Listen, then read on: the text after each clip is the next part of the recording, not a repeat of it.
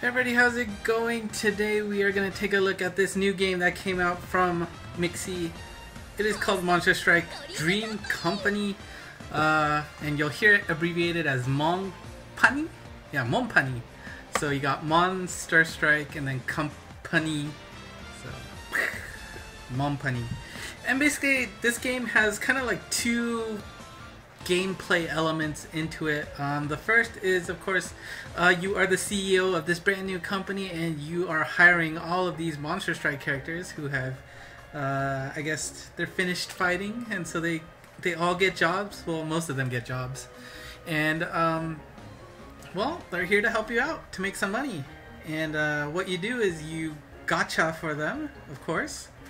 And the interesting thing is that while you see on the top, you see orbs and money, this game, your gacha currency is gold, not orbs.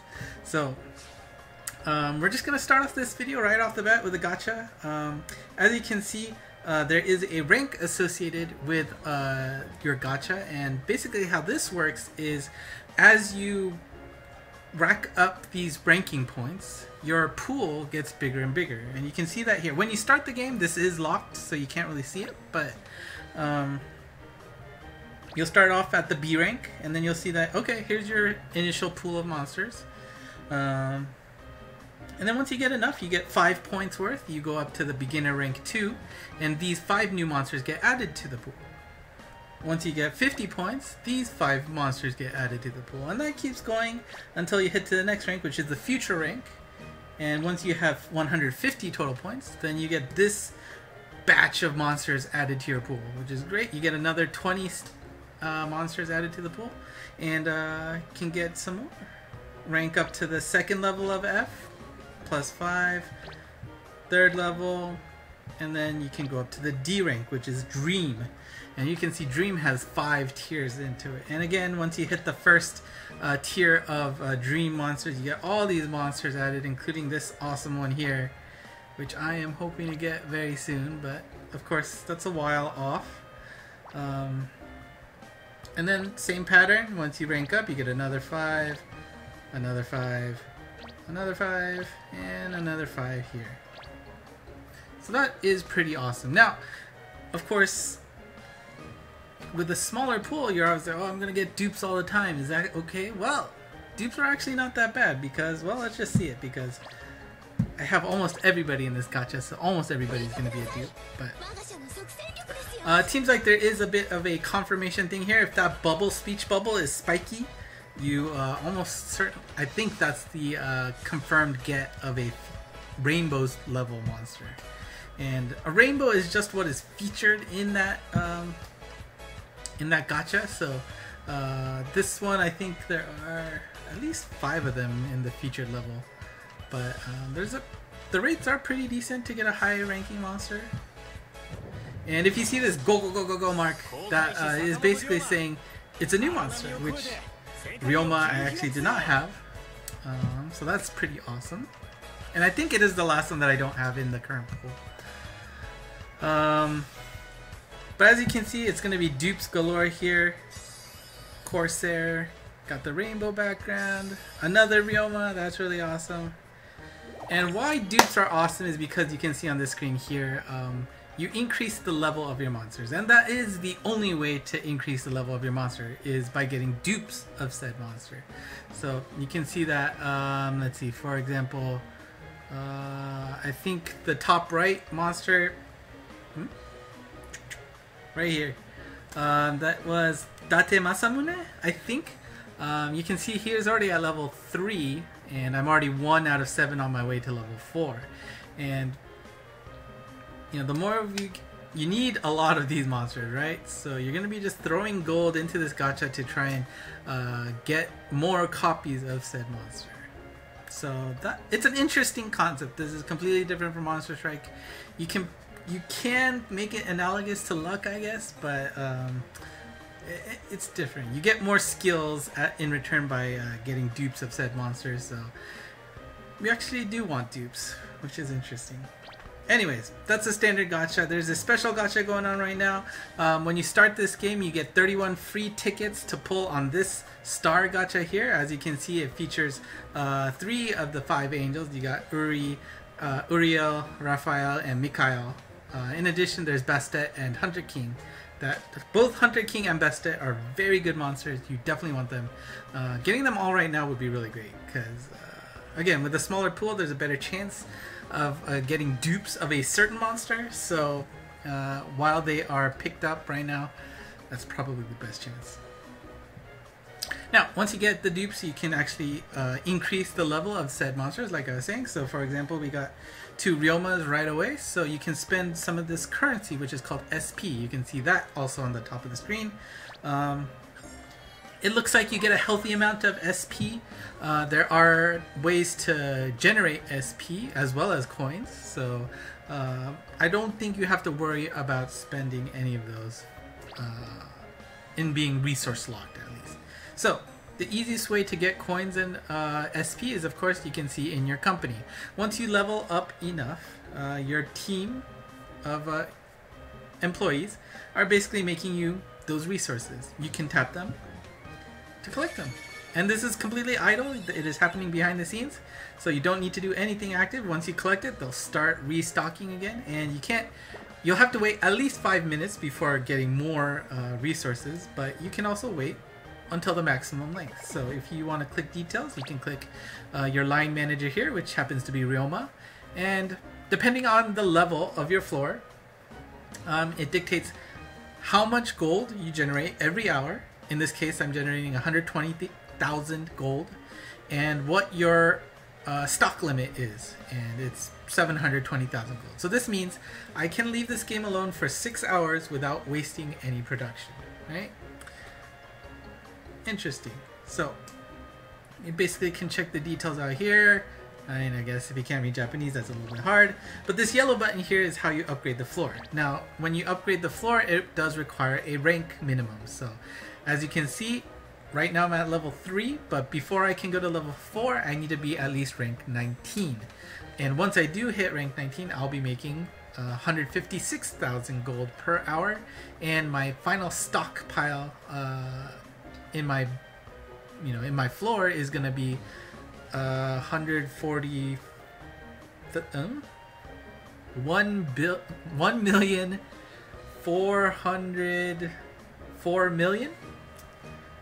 So probably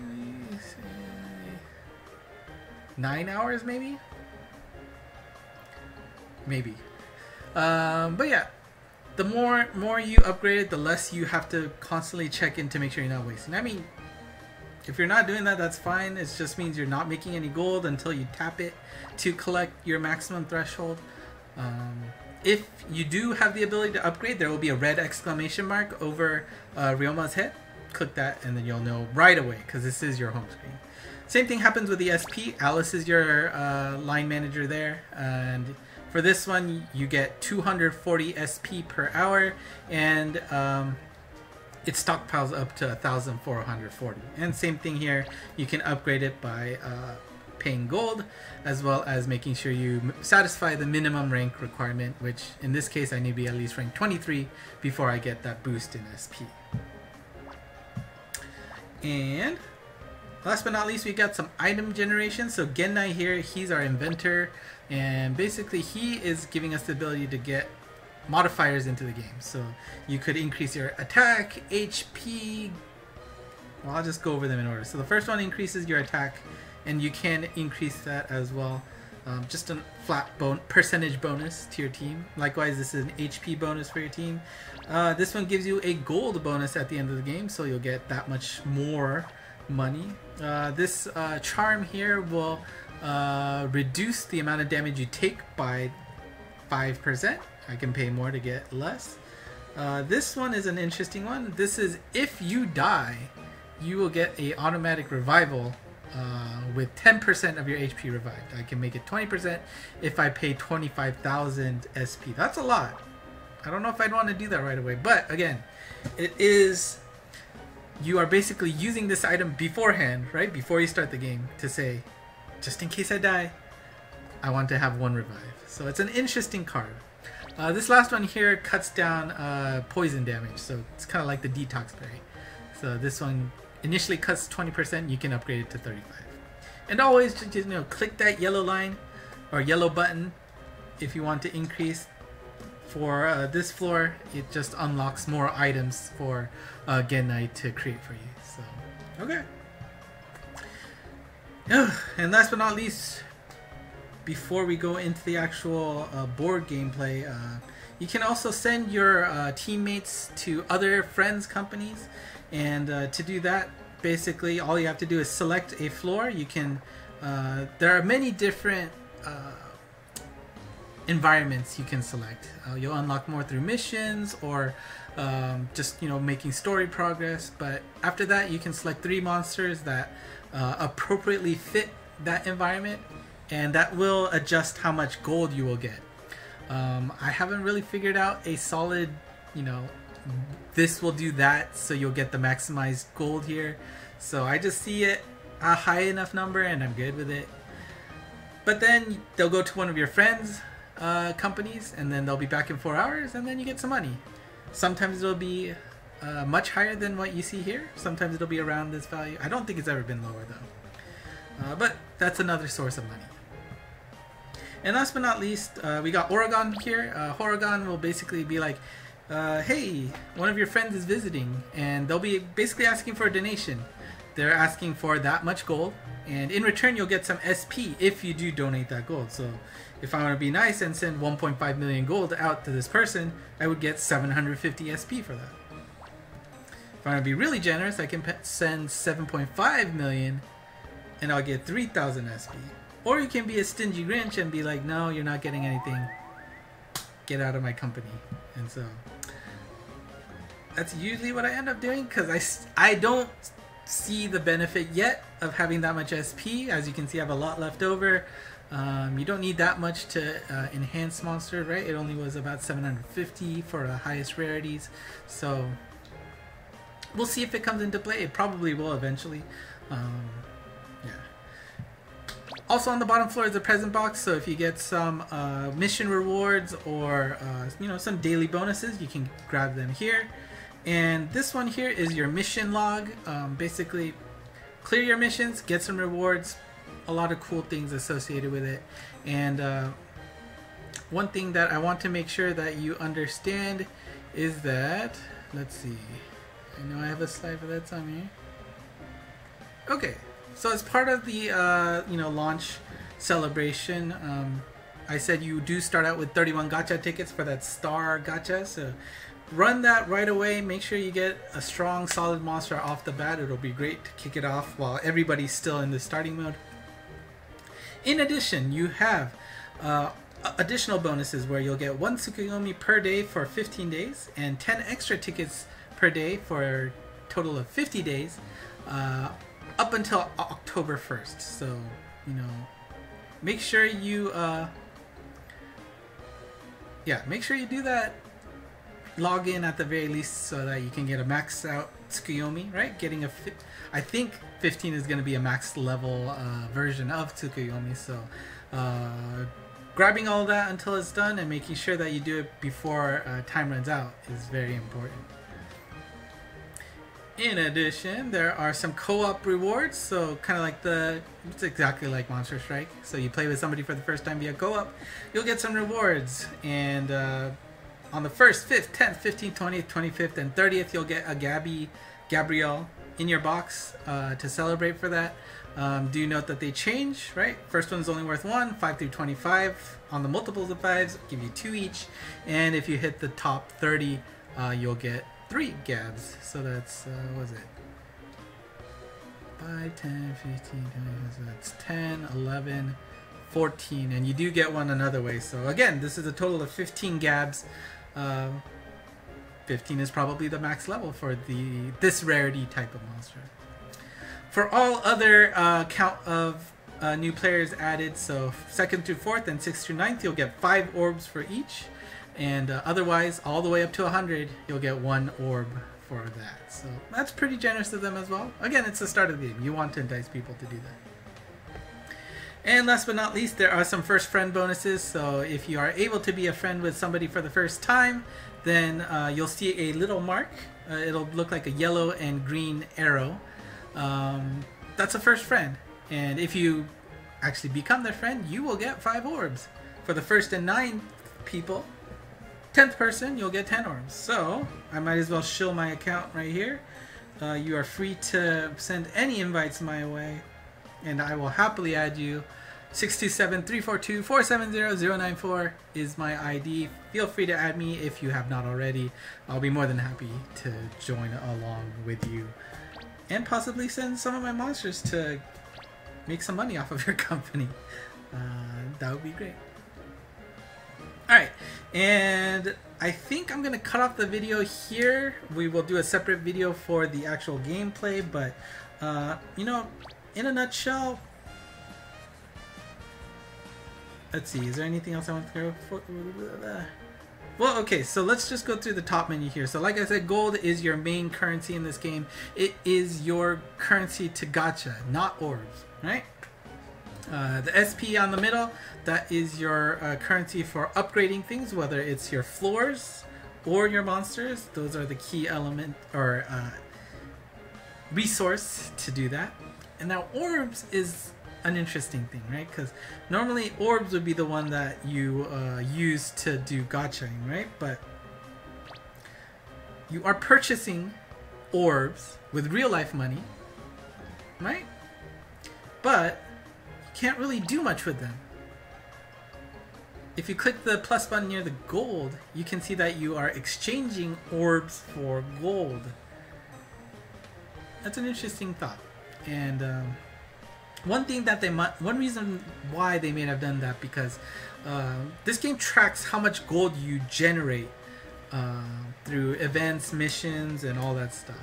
And so orbs is an interesting separate way to make sure that, okay, you are getting something that will turn into gold, but you didn't earn that gold, so it doesn't count towards your progress for the month or for the year, sorry. So that's why. The only other thing that I've seen where you can use orbs is to refresh your stamina here, because as you can see, this game has an interesting stamina limit of 3. And I haven't seen it overflow yet, so you only get a maximum of 3. In addition, it takes 20 minutes for one of those stamina points to refresh. So once you play 3 times on the actual game board, you're done for an hour. Maybe that's a good thing, maybe it's a bad thing. It's nice that it's a very casual game that I can just do it and forget about, but I don't usually like low stamina games, because when I want to play for a while. Last thing I want to go over is, of course, your rank of your company. So as you may have seen, this rank actually only grows when you do the gacha. So as you get more monsters or dupe of the same monsters to upgrade them, you're basically increasing the power of your company, right? More employees, more people to work, more skilled employees, the better the output, right? So as you constantly gacha, get new monsters, and upgrade old monsters, your rank is going up. And as your rank goes up, you get some more bonuses in terms of, you know, more buildings, more floors, more upgrade opportunities, and just more money in general. And now this game keeps track of how much you earn for a year. And a year basically moves forward every time you run, you know, events in the game. You'll go month by month. As you can see, the in-game month right now for me is April. When I do a run, it'll turn into May, June, July, all the way up until April again, where the fiscal year ends, right? So it's not a calendar year. Welcome to business. The fiscal year for this game begins and ends in April. So you have April to make as much as you want, and it'll keep track of that for you, which is actually pretty awesome, right? So the first year I played in the game, I made 33 million gold. Then I went up to 38, 40, and then I jumped up to 60 million. It also keeps track of how many monsters, how many employees you had in your company at that time, right? So that's a pretty cool progression. And based on your results, you may get some extra rewards. This is saying if by next year I'm able to make 70 million gold, I will get a Belphegor. That's pretty awesome. So it's a pretty cool incentive program, and if you can look at what's out there, and it is pretty intense. You got a Belphegor, and then next up we've got Cinderella, and then after that, if you can make what, 100, how much more? 80 million. I think that's 100 million, 120 million, 150 million, 200 million. You know, there's some more orb-based results. And again, orbs convert into money, so that is always good. Also, free tickets. I like it. So yeah, there's a lot of stuff to do. You know, on top of that, you've got all the missions that you can fulfill. You know, logging in, playing enough battles, having enough different types of monsters, increasing your team rank. And there's one last thing there, that's not here because I actually finished it. When you start this game, there will be a red smide right here. And that's basically a story mode. They have a really mini story mode where, again, if you complete the missions, you'll get rewards. Pretty cute. So yeah. That's it for part 1 of the Monpany video. Next one, we'll just go over the gameplay real quick, go over some of the monsters, what the monster box actually looks like, how to sort stuff in there. But yeah, let me know how you're enjoying the game. I'm actually enjoying it a lot. It's a great side game for sure. So until next time, bye bye.